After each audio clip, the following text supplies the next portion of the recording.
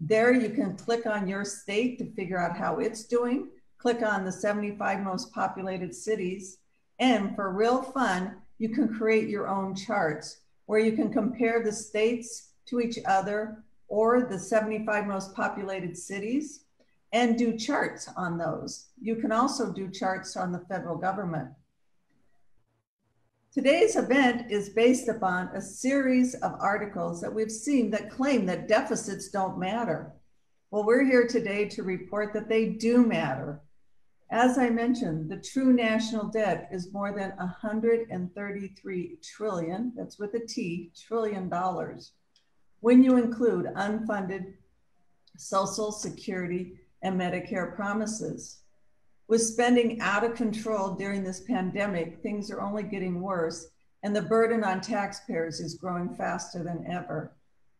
Today, we are honored to have Paul B. Kazarian join us as our outside expert.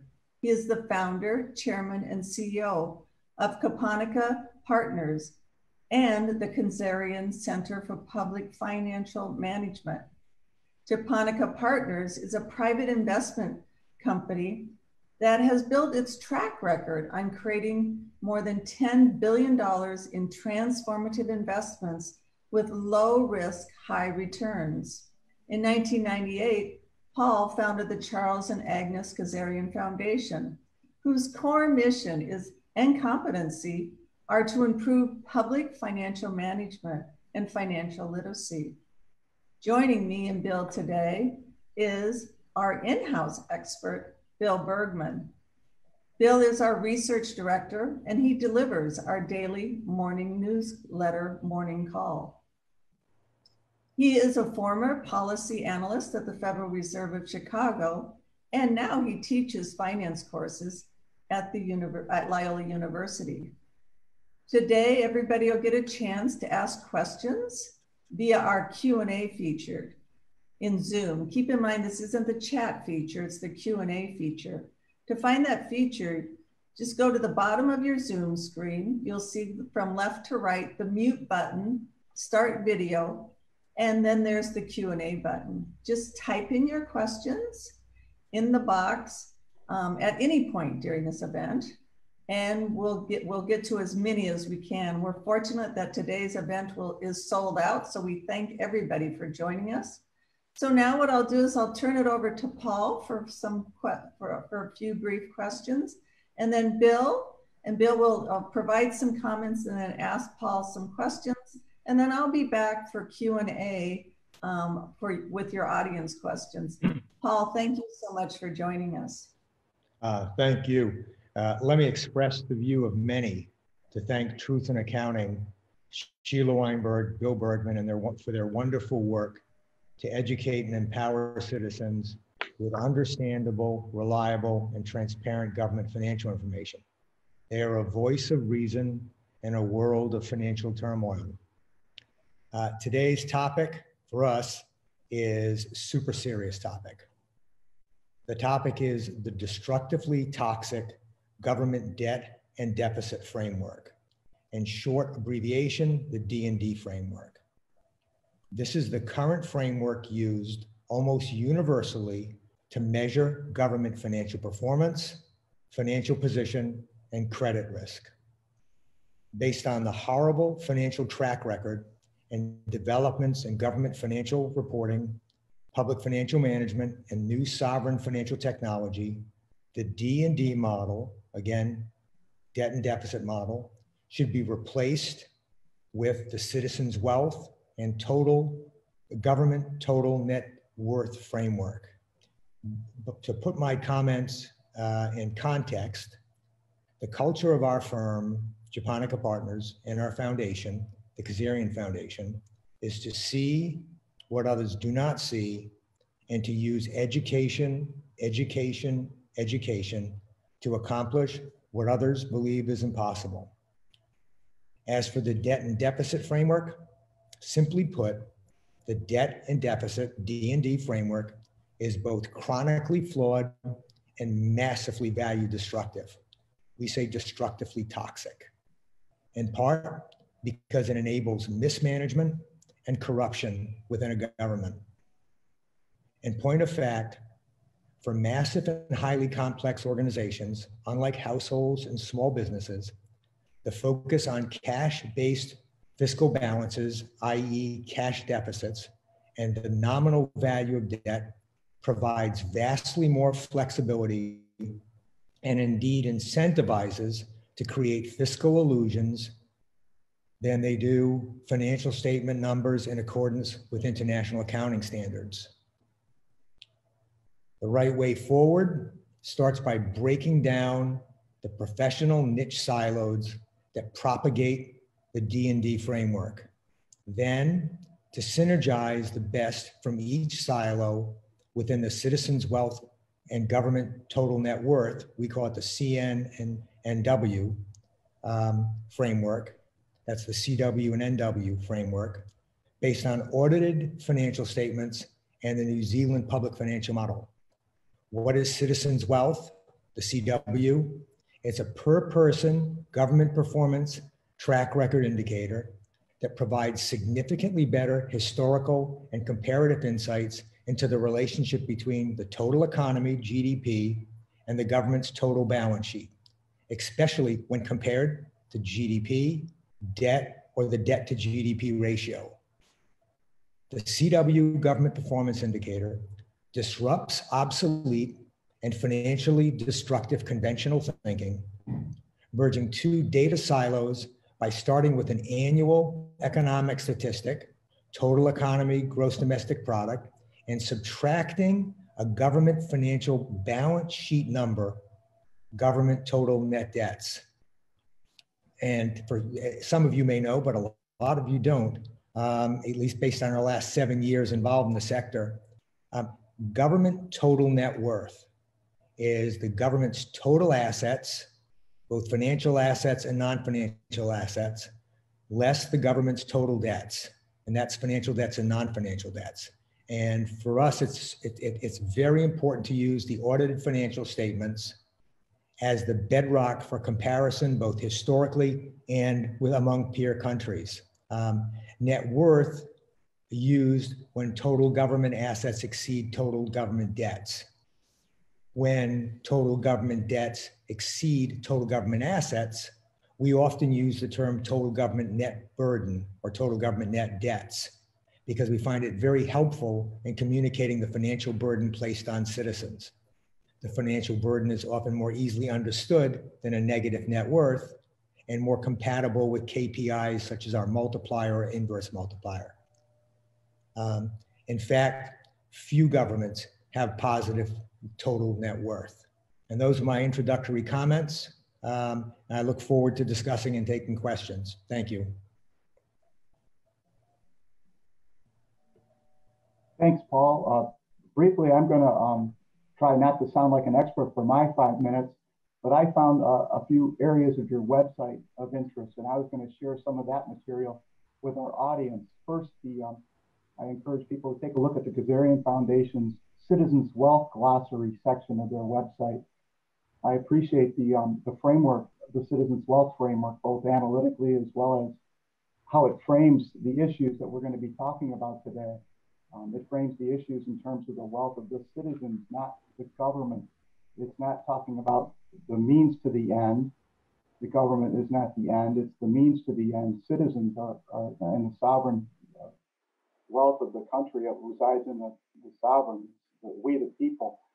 So briefly, and in fact, Paul just, I'm going to share some sentences from that Citizens Wealth Glossary with you that in fact Paul just said, but it's worth repeating. Quote, the debt and cash deficit framework is both chronically flawed and massively value destructive, in part because it enables corruption and mismanagement. Cash-based fiscal balances provide vastly more flexibility to create fiscal illusions than do numbers calculated in accordance with international accounting standards. And in turn, citizens' wealth, quote, can expose touted claims of economic prosperity that in reality is financial destruction resulting from hidden increases in government financial burdens put on the citizenry. And in turn, I encourage people to take a look at the Columbia Business School's evaluation comparison of their citizens' wealth framework. The second item on your website I thought was kind of fun to read was the an English translation of an article in a German publication in 2018. The translation of the title of the article was, "If a CEO were to keep his books like a politician, he would be in prison," with the following items in that article. Quote, "Public accounting is fraught with arbitrariness, not only in Greece, but throughout Europe, indeed worldwide. The Kazarian Foundation wants to get countries to give citizens a sense of how well politicians manage their land. In other words, politics should finally learn business administration. Public accounting allows politicians to disguise the costs of their decisions simply by pushing them into the future." Quoting Kazarian, he said, "They promise social benefits and the next government will have to pay," criticized Kazarian. In the case of accounting, according to international standards, the cost of such decisions would be accounted for immediately and thus immediately visible. And then in turn, another quote, "For a while, he had the fun of collecting tricks of government accounting, but he stopped collecting them because there were just too many." The next global crisis, he said, and this is more of a warning sign why we're in actually a serious, not fun topic today. Quote, "The next global crisis will not be unleashed by a private bank, as in Lehman Brothers. Quote, it will emanate from a state," he says, something to be concerned about. And then finally, briefly, a 2016 article in The Accountant included the following observations.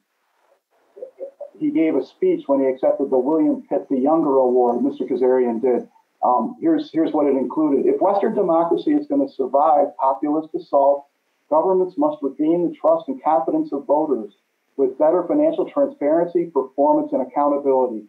Governments must accept the responsibility to educate current and prospective voters on the importance of internationally comparable government financial statements, especially the government's decision and the impact on the government balance sheet." They're focused on balance sheets. We appreciate that at Truth in Accounting.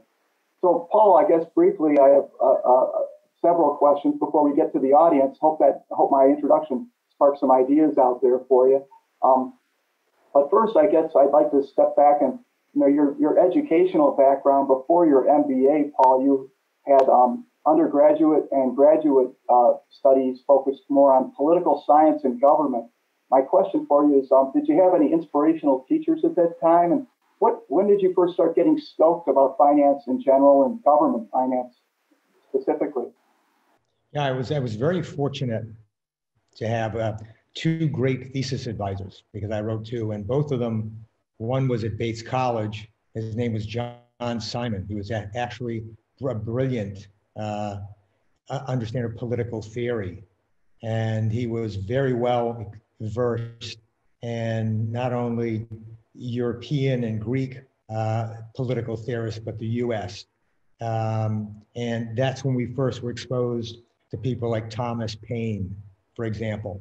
And I found that, to be amazingly, I recall to this day his book on common sense and the introduction, and it provides inspiration, to us on how difficult, work needs to be and the role of government and the aspects of government. And then at Brown, I had a fabulous thesis advisor by the name of Elmer Cornwell, who's a legend, and Brown.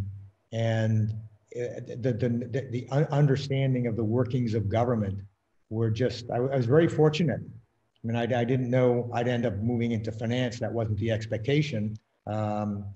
It was at Brown, it was to get my PhD in political theory. That's not where the direction it took. But that provided, and public choice, Dennis Mueller's book, that had just come out, when I was at Brown. And so the whole development and the evolution, from Locke to Rousseau to Paine to Jefferson, I mean, it was a European, US, and of course, the Greek philosophers. But that was my background. Changed. It's fun to learn about your appreciation for Thomas Paine. Those first two paragraphs and common sense in the introduction set the stage for some important ideas that are relevant today, sadly. Second, I guess in your recent debate at Columbia Business School, you held up a book, The Reckoning. Could you talk about that book and why you kind of recommended it? Yeah, it's a book by Professor Jacob Soll. And the interest of that, in fact, was an epiphany, was that he had gone back far back to the 1350s into Genoa, Italy. And he really broke the response that we heard from so many of the economists over the past 7 years, because we were one of the, I guess, the largest owner of Greek government bonds in certain categories at the time. And the response we got from so many people was that governments, do not have double entry accounting. They don't keep books. They don't have balance sheets. They can't have net worths. And it's almost a reflex reaction by so many of the economists. And he did a great job chronicling that the establishment of the balance sheet was at the government level. It didn't emanate from business. And you'll often hear reactions from the economists in particular that, well, this is a business concept. And Professor Soll did an excellent job saying, no, this came from government. It came from Colbert. It came from Hamilton. It went back to Genoa. And he really does. And he just takes that and just says, no, and he chronicles, and he does an excellent job. And then he ties it with financial accountability and the rise and fall of nations. And recently, his book was translated by the Chinese government. And if you check the Beijing municipal's website, they're recommending the translated version of his book to the members of government and the population, because they know that that's the underbelly of a capitalist, kind of liberal democracy. It's financial illiteracy and financial recklessness. Well, along the lines of perhaps recklessness, we titled our discussion today, "Deficits Do Matter." What deficits matter, Paul, or how do you count deficits? What you have some concerns, I guess, about cash-based accounting as it leads to reported deficits versus real deficits? What's going on there? Because I assume your audience is mostly, U.S. focused. I'll keep my comments more there than, in Europe or Asia, which is where we spend a lot of time. The debt or the deficit, it's a toxic obsession with a number that is massively easy to manipulate and create fiscal illusions or creative accounting. The number can be distorted in so many different ways.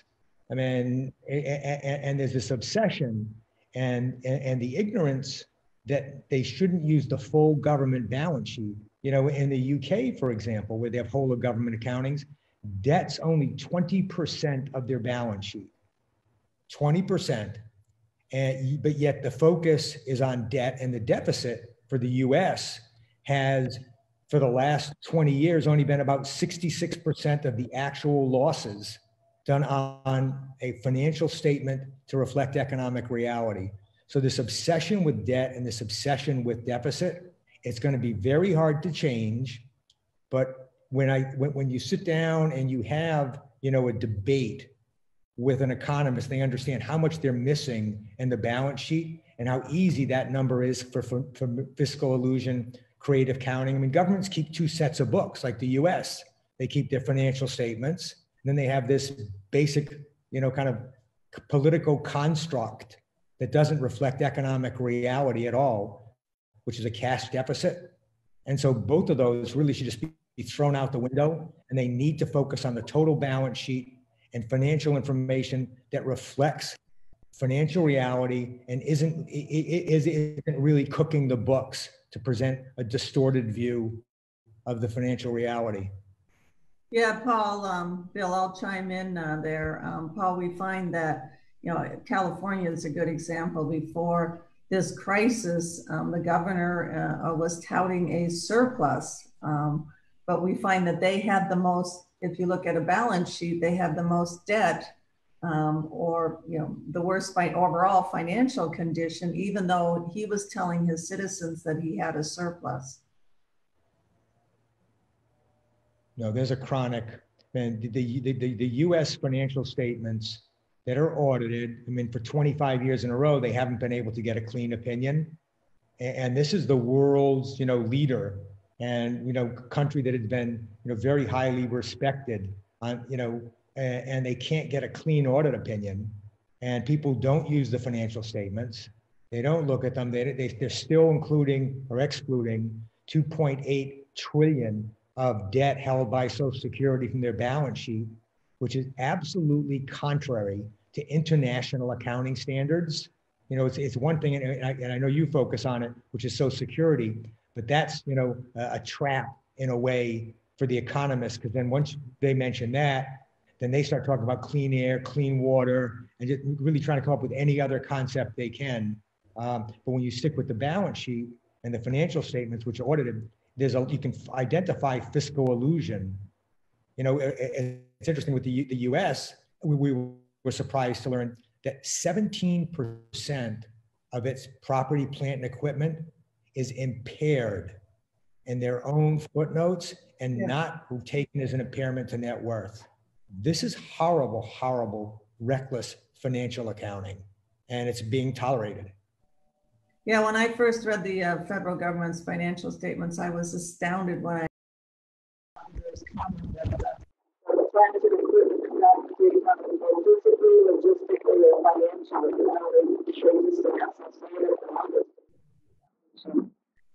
Bill, did you have another question?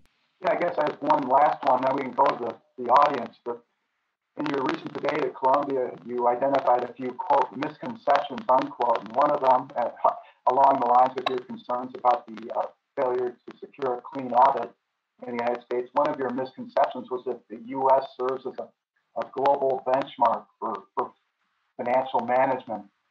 Are we overconfident in the United States and its finances in the United States? I'll make Bill, we should have two comments in that regard. One, the U.S. government still does not have a whole of government financial statements. They have federals, they have states, they have cities, which are, have a lot of problems with them, but they haven't yet even produced a whole of government financial statement. We've worked on it, and the numbers are absolutely, where you combine the accounting. So that's one. And if you don't publish financial statements, it's hard to be taken as a world leader when you don't look at the full government, especially given the order of magnitude on an internationally comparable audited basis. That's one. The second point is when you look at the New Zealand model, excuse me, which is clearly the best in the world and run with real financial statements, real net worth, and they understand, and they don't have two sets of books, they have one set of books.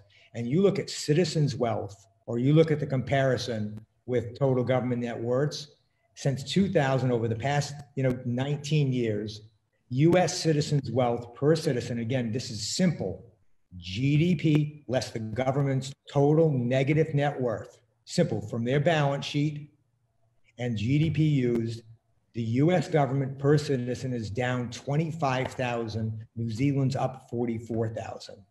And on total net worth, again, directly from their financial statements, the US is down 53,000 per person, New Zealand's up 18. And as a percentage of GDP, the US is down 53 percentage points versus New Zealand up 37. These are critical numbers. They're not being discussed. And relative to the debt and deficit model, we had one, we have a library, in the foundation, and they literally have maybe 100+ books and thousands of articles, all focused on debt and deficit. You won't find one discussing the total government balance sheet, even if they use the term balance sheet. It's selective and basically exists of cherry picking. This is to understand the government, and the US needs to be a leader in this regard, because since 2008 in particular, and with Japan since 2000, you've had basically unstinted financial spending, and each crisis that comes in is like another massive elevator drop in the financial position of the governments. And to think that we're not going to have another financial crisis in the next 5 to 7 years is just unrealistic.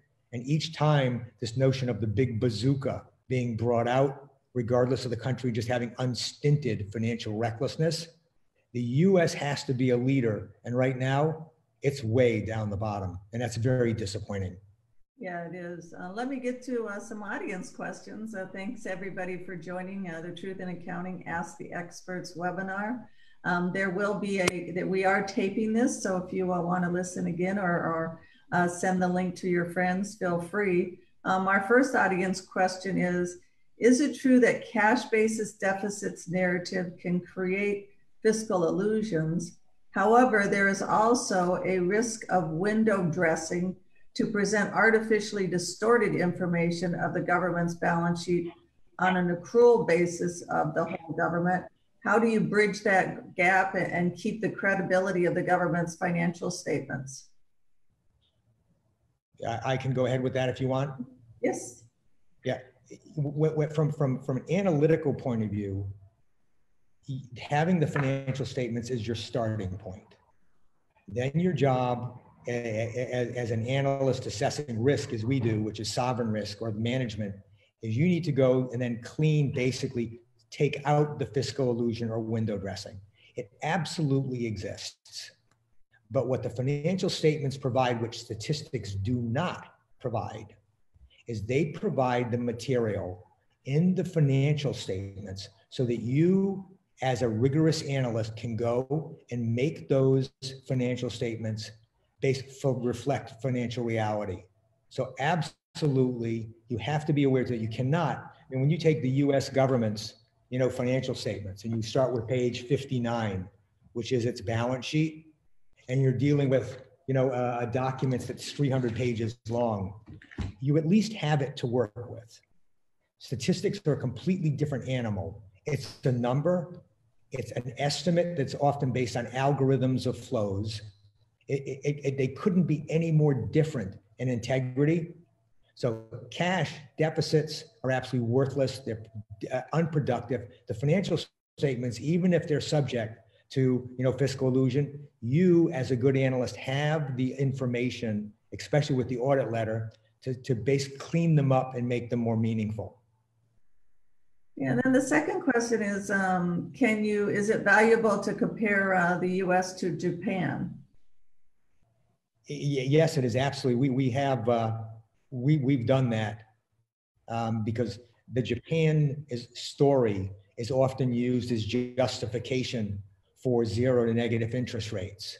And it starts by saying, well, Japan's debt is 237 or 240% of GDP. First of all, the number's wrong. It's patently wrong. And it's wrong on a level that starts that their debt is, unlike the rest of the world, is stated at market value, not nominal value. Now that's technical, but you just go down a list and the number is actually, when you take out the financial assets and proper consolidation, the number's below 100%. So it isn't this example that we can add more debt in the US because they're not that high. But you have to add the other side of that coin, which is if you look at their citizens' wealth, they have generated for each decline in their net worth only about 5 cents of GDP.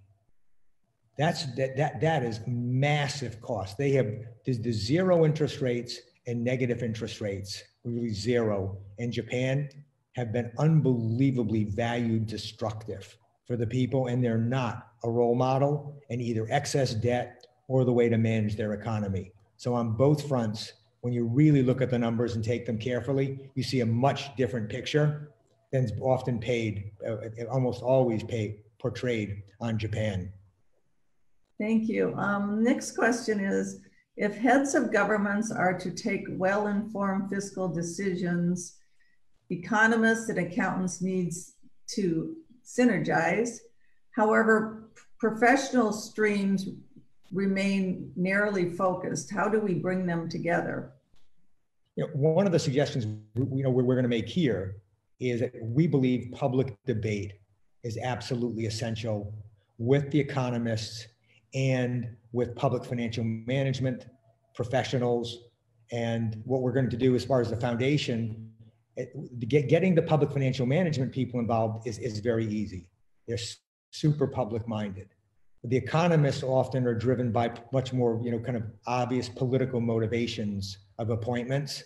And what we're going to do is the foundation is going to offer cash stipends to them or donated to their favorite charities of twice whatever their speaking rate is to come and debate, competent public financial management experts, online, virtually, and to give them no excuse to hide from having to debate an organized debate will double their rate of daily hourly payment that they're currently getting. So there really is no excuse for them to hide from a discussion of their flawed debt, their destructive and really toxic debt and deficit, discussion. And we'll donate to the charity if they don't want it. But that's one that, we're making here, and the foundation is going to stand behind that. And that's open to, any economist of name. And I think that's a damn good, a damn good start to kind of get them and get the sunshine shining on their flawed, destructively toxic debt and deficit model. I think that's a great question. The importance of having economists and accountants talking to one another and at least getting a discussion going in order to come to grips with some of these difficult problems. Bank capital regulation is another area where, in fact, accountants are in their silo and economists are in their silo, and the regulators are working with both parties. And there's some good work out there about the importance of getting economists and accountants together on bank capital regulation. Maybe we need the same sort of emphasis in government accounting itself. Well, Bill, you're an economist and I'm an accountant, and we work fine in our office together. At least publicly.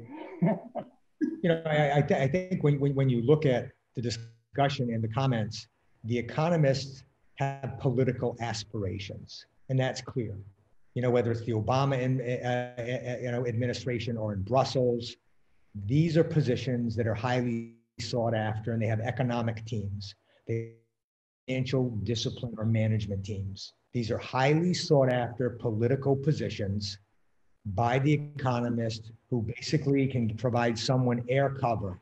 And you have to understand that there's natural defenses here, that you are basically, as a financial manager or an accountant, you are unwelcomed because you're challenging their political or professional aspirations. And it's very naive to think that they're coming at it with, an open mind, fair perspective. They're not. They want to be the next chief economic advisor to the president. That's a goal. They want to be on their economics team, whether it's here in Europe. These are very valuable, sought after positions. And you have to understand that this isn't, a level, easy, discussion of neutrality. They're heavily vested and very biased. I may be a garage economist, but I'm also very respectful of the importance of accounting in general, what the numbers are, where do they come from, and what are we using in our models. Accounting is the language of business, they say, and maybe we need to make it the language of government too. No, the balance sheet starts. The balance sheet, your net worth, this is the bedrock finance done on an internationally comparable basis where financial reality is the goal, not distorted fiscal manipulation. We found when we first heard the term creative accounting and the government sector, we of course associate that with cooking the books and going to jail with public companies. In the public sector, you get rewarded, and they're brazen with the use of the term creative accounting. And that is something they want to manipulate, distort. Much like you read, if you remember Dennis Mueller's book, and some of the hypotheses he talked about in there, it's real. You get rewarded if you can get around the rules, whether they're public-private partnerships, whether they're concessions, whether it's the state and local level in the U.S. or the cameralistic accounting, in Europe. Understand that they are rewarded for providing distorted, misleading financials, and that's just reality. Yeah. Well, what is your opinion, Mr. Kazarian, on the role of a central bank? Does a central bank, one given unlimited monopoly power over the banking system and fiat money / credit interest, give a sovereign perverse incentive to issue seemingly unlimited debt and then currency debasement because there is no competition or backstop? What is your take on the fractional reserve banking, and should it be better regulated and explained to the consumers? You know, to take it on an international perspective for a minute, you know, kind of pull back from the US Fed. Step number one is that the central banks have balance sheets like any other entity. And that needs to be consolidated in the whole of government balance sheet on a proper basis so people can understand the consequences of the central bank's actions. That is step number one. New Zealand does it, the UK does it. You need to integrate the central bank. Otherwise, you're driving the plane with no controls. That's number one. Two, having central banks print money via a countless number of schemes to try to camouflage it is no different anywhere in the world, whether it's Argentina, Lebanon, you pick the US and the major economies, whether it's the ECB or the Fed, there's nothing innovative here. Coming up with schemes to print more money is no different. The only difference is they're crushed because they currently don't, they don't have a reserve currency. And the US is in a position, and the major economies are, where they haven't had, the consequences of inflation. But it starts with at least consolidating the central banks into your government financials so you can see the consequences of their actions from a financial perspective. And if they're overly printing the numbers and the magnitude becomes, saying that we don't currently have inflation doesn't mean we're not going to have inflation. It doesn't mean inflation isn't currently misstated. Doesn't mean any of that. And we were recently in a debate. Someone said, you don't have to worry about inflation because we don't have it. And I said, yeah, you don't have it till you have it. Like any other binge. And right now it's clearly a financial binge, and it has been since 2008, at least in the US and Europe. And no, you got to consolidate it. That's just step number one. If you don't have your numbers, you don't know what you're doing. In thinking about consolidating the central bank with the overall government's balance sheet, in the United States anyway, an accounting issue worthy of stressing and bringing up here is, where do the accounting standards for central banks come from? In the United States, we have the federal government driven by accounting standards that are developed by the Federal Accounting Standards Advisory Board. However, the next question you have to ask is, where are the accounting standards developed for the Federal Reserve? And the answer to this trivia question, who creates the accounting standards for the Federal Reserve? The answer is the Federal Reserve. The Federal Reserve makes its own accounting standards and changes them when they see fit, which is different standards than the federal government's accounting standards. And consolidation would have to deal with ironing out those differences. No, Bill, you're right. I mean, basically, you have the fox, guarding the chicken or the hen house, and that's what it is. And you don't want to be, overly critical, because that's not the objective of moving forward. But you have to be realistic and understand whether it's central banks or the level of fiscal manipulation. This is reality, and you can't let them set their own standards. And when the U.S. government's had 25 years without a clean audit opinion, it's kind of like having, just sitting there and saying, you can't get, if you read the U.S. government audit letter going back, I know David Walker, I think is on your board, and you go back even further, it just go every year, it's the same. And the central banks set their own standard. They continue to put the 2.8 trillion, take it out and net it out on their debt in the U.S., but they don't take the liabilities of the Social Security.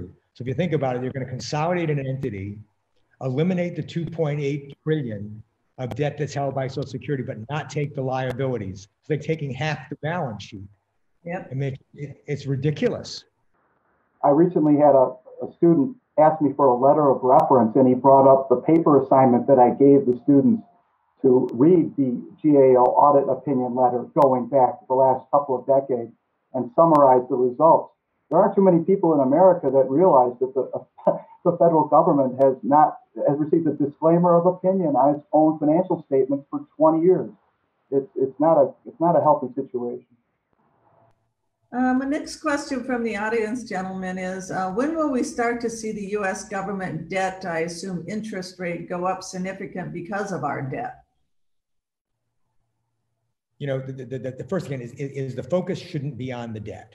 And I know that's going to be very hard for people to change because it's been ingrained in them, you know, for so long. When the government started, they were very small, you know, and if you look at the UK, for example, the growth of the government has been, I think, 4 times their balance sheet GDP, 4 times since, you know, and so that it's now, you know, I'm looking at it right here, it's 307% of their economy, and it's grown by 4.1 times.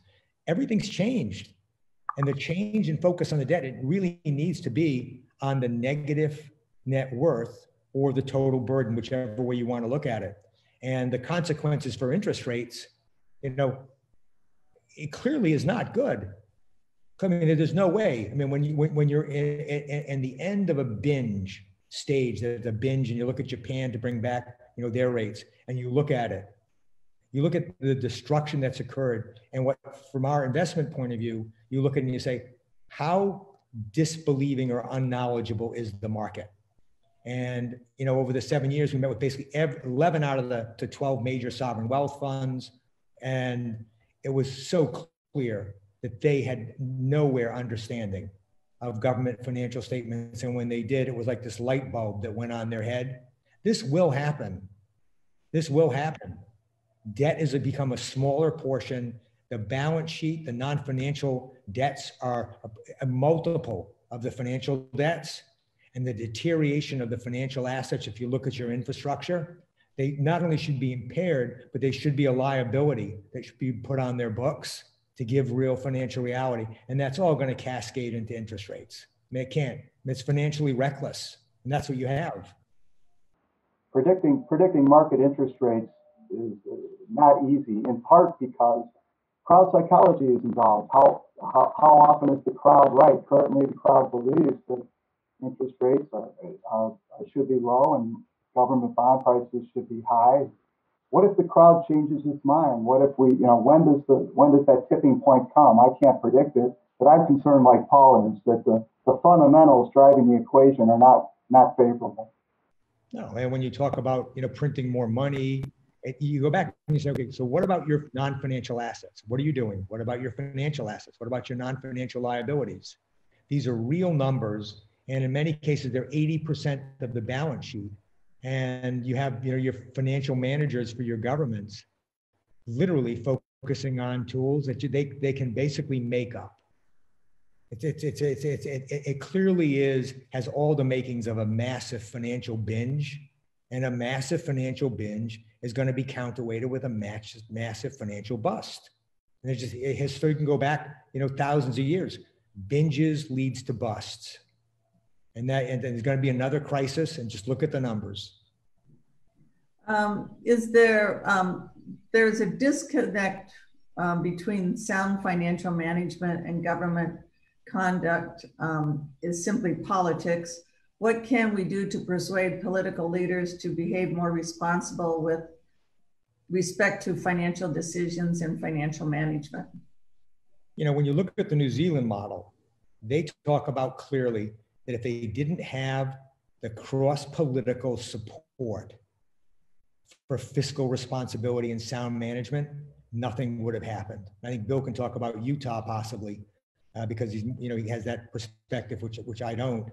But what you can do, and I think what we can do, you know, we look at very personally, is we need to engage the so-called, you know, rock star economists to expose this charade, you know, which is really what it is, with the debt, that, you know, this massively, devastatingly toxic debt and deficit model. You need to first expose that for what it is. And they need to be, you know, put in a position where they have to change by educating the public. And that's, you know, whether it's like Thomas Paine's pamphlet back at the time of the American Revolution. It starts with that same, you know, they talk about if it hadn't been for Paine's book and Washington's sword, the US, wouldn't have been able to move forward in 1776. You need to have this level of dialogue. There needs to be pamphlets, and it's going to be extraordinarily hard because such large percentages of Europe, the US, Latin America, have basically no savings, and they become massively every year more fiscally reckless, and they're following the role models of government, which are fiscally reckless. So you start with the debate, you go right to the heart, which are the ones who supposedly are the oracles of Delphi, the economists, the all-seeing and the all-knowing on topics, and you engage them in public debate and let the public see where the direction goes. Along the lines of New Zealand providing good lessons, the United States also has some good lessons available, and that's some of the states are run very responsibly, like Utah and others that have a good track record of actually truly balancing their budget in the sense that the accrual accounting-based results consistently have revenue in line with or a little ahead of expenses on an accrual basis. Unfortunately, some of our largest states are not in that category. Paul, can you tell us more about the citizens' wealth and why it's important? Yeah, the two parts. The one I think we've covered, hopefully, is all the flaws. We call them the 7 Fs of the broken, destructive debt and deficit models. Right? That is part. And I think we've covered that. There's a lot more you discussed, but why citizens' wealth? The notion that you have growth. And this goes back, I started at Goldman Sachs, which is an investment bank. It was smaller at that time. It was a partnership. And one of the reasons I had moved up in the firm was I came up with these indicators that married together stocks and flows in ways people didn't see. And that's how it was the founding of Japonica and our investments in Greece. And it's by we were trying to find financial productivity. And we took the revenue, which is basically your GDP and the public sector. And we took the net worth of the companies to see what the price they were paying for this revenue growth was. And you apply that to the public sector and you use GDP, which is your flow, same as a revenue flow in the private sector. And then you counterweight that or subtract it, not as a ratio, but subtract it from the stock change, which is your total government net worth. That then gives the very unique insight into the cost of the growth, the relative relationship of the growth, historically and with comparables. So if you think about it that way, because many people may be more familiar with it from a business or commercial point of view, if you take it and you transition it to GDP as the flow and total government net worth, which they clearly do have a net worth as your cost, and you subtract the two, that gives you the ability to either do second derivatives, do multipliers, to understand comparatively what price are they getting. And that's where Japan came in, and you saw that they were only getting like 5 cents for each decline in their total government net worth. That's the rationale behind the ratio, and it was super helpful, when we had our Greek bond investment, because it allowed us to highlight, because we had to build a balance sheet for Greece with a team of over 100 people. And that was part of the understanding of their relative position. So, if you go to the website, I think, not to talk about the website, but there's a great glossary there, and it talks about the rationale, the comparative advantages. And if you take the time, you'll really see, I think, which is like the brilliance, of citizens' wealth, to really get at the heart of, the price of growth. Well, you've seen our Data Z, and Bill, maybe you might be able to help Paul with this answer. Do we have enough information about the states and the local governments in our Data Z to actually calculate a citizen's wealth for each of the 50 states and for each of the cities? I mean, you do, and that was something I was going to raise with you offline. But I think to build a government whole of government balance sheet based on proper financial, accounting, you can get very close. It takes a little extra work. And of course, our foundation would support this, but yes, you can do it. Yes, you can compare them. And the focus kind of moving away from debt and which is just, an absolute arcane, obsolete concept, and moving it to total government net worth, you'll find that that really is a better understanding. And then you pull it with the GDP, which is, the universally used and probably by default, even though it's not great, and you have to adjust it in the cases of Ireland and others. But it is a good proxy to really highlight what are the government as stewards for their assets doing and that's the focus of the balance sheet. That's the focus of citizens' wealth. It's like, look, the governments have in many cases 300% of GDP is balance sheet of assets and debts under their stewardship. They need to be held accountable in one case, and two, they also need to understand it to better manage it. So whether you're China in that case, or Singapore in that case, or others, they have the understanding that this is the only way they can really optimize their government's stewardship of the assets and liabilities, is to use the most basic tool of a balance sheet and net worth. And I think part of the obstacles is it's just so difficult for an economist who loves, complex algorithmic models and calculus to believe that our basic, properly prepared financial statement and net worth can really be so effective in managing financial performance. They cannot get over it. So yes, I think you could, and we'd love to work with you, on that. We'd like to work with you too, for sure. One challenge going forward is taking those financial statements at face value can be problematic. One issue underneath, especially for state and local governments, has to do with deferred maintenance costs for infrastructure. How well do we know what the states are grappling with in that area? It's a difficult number to quantify. It's a cautionary note in using the numbers we could come up with, but it's out there. At the federal level, you have it, which is kind of helpful. If you go to, it's very interesting. You go to page 207 of the U.S. I just think it's helpful to do this. As you go, they actually have a breakout of deferred maintenance. Now, interestingly, it's less than they had when Walker was there. They used to have high, low, and critical, which was much more insightful on trends. Again, this is financial statements, and you can understand from a financial manager, and they've little by little culled it back.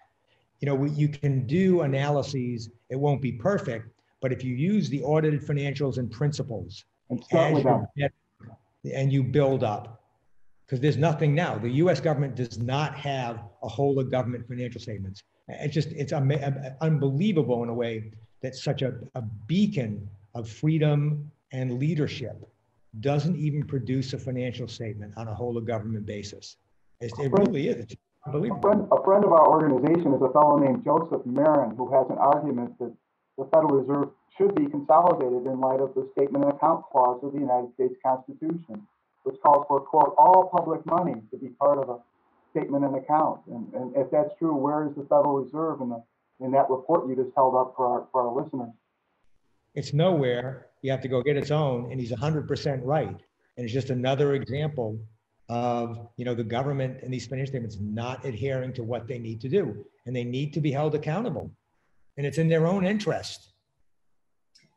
And to help people understand this at an individual level, and to use New Zealand as an example, how would an individual citizen benefit from, how does an individual citizen in New Zealand benefit from a strong balance sheet? And how would somebody, if we had a stronger balance sheet, how would that help each citizen? The benefits for the citizens, if you look at them, it starts with equality financially, and where you see in New Zealand is that their rankings on the social sectors for social equality, for economic prosperity, the Legatum Index, they're consistently rated secure 1, 2, or 3. It's not a coincidence.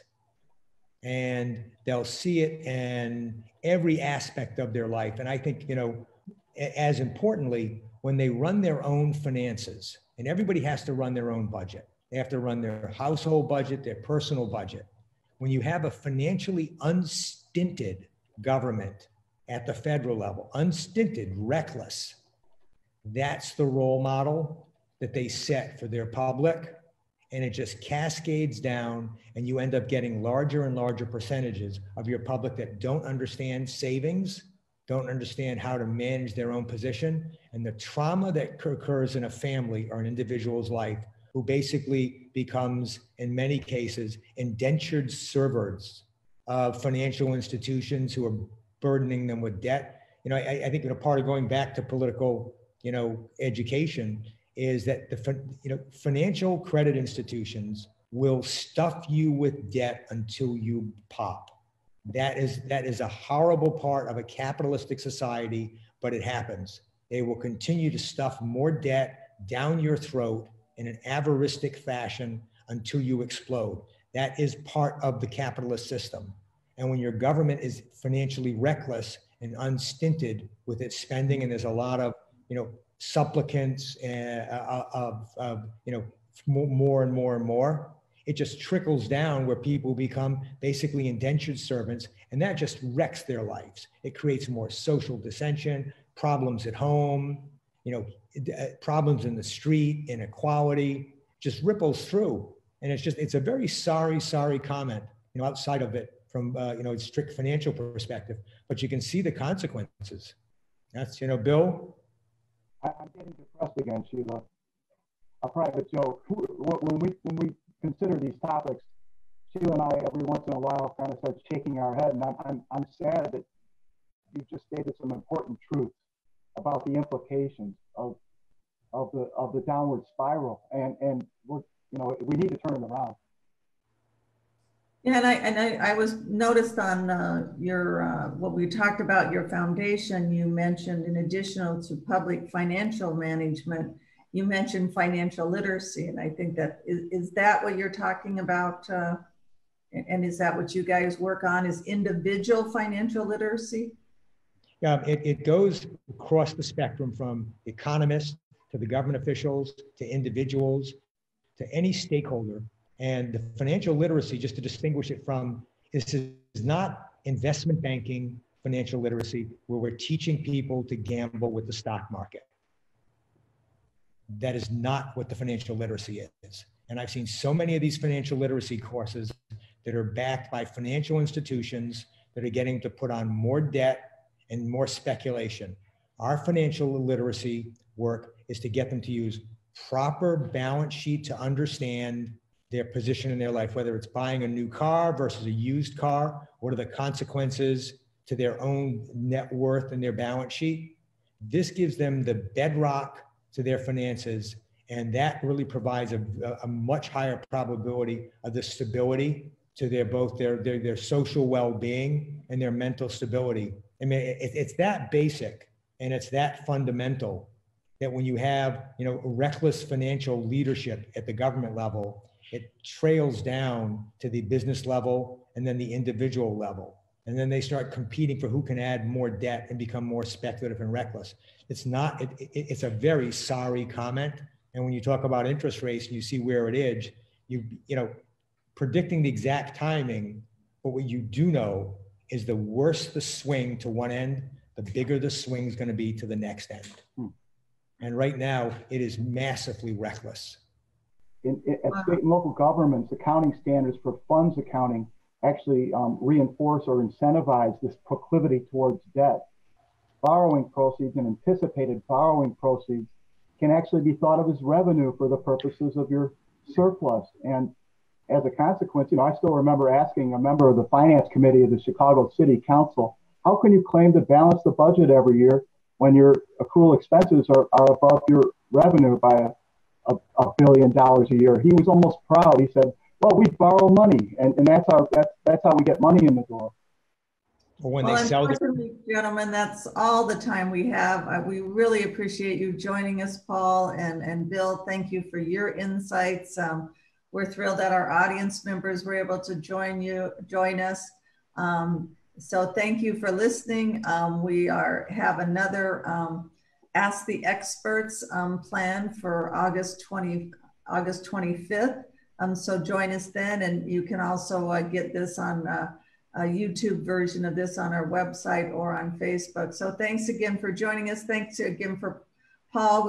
Truth in Accounting looks forward to working with your foundation and just trying to bring financial literacy to the elected officials, the government officials, and individual citizens. And thank you for my team, especially Courtney, for putting this together. Everybody have a great day. You too. Good work. Excellent work. Keep it up. Great to be with you, Paul.